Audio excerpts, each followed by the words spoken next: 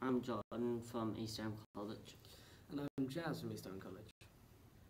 Today we've been working on 3D mapping of projection for buildings.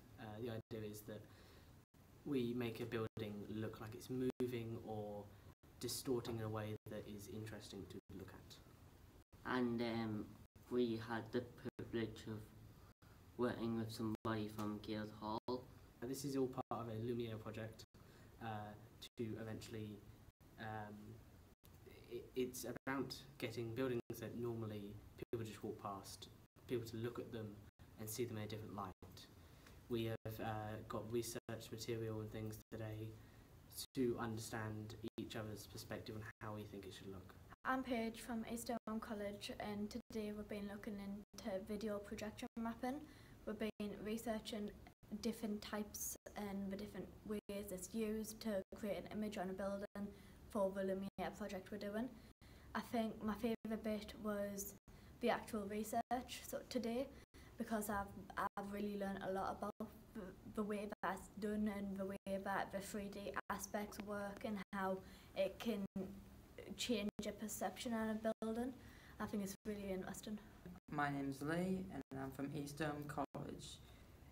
Today for me has been pretty interesting, as we have done research on a building in Durham and how we are going to hopefully use 3D mapping to make it to present it in a different way with using 3D mapping to make it look stand out and make it look very different to the way it is now. I think I'm most excited to see some of work on the building. I really want to get into that.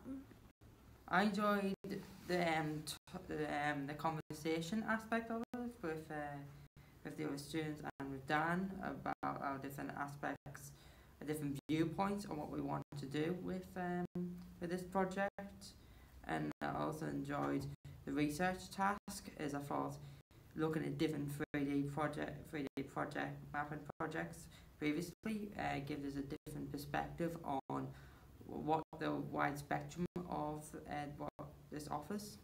Probably getting the research material, because it meant looking at all these fabulous displays of the other light shows. And working in a team, being active with each other.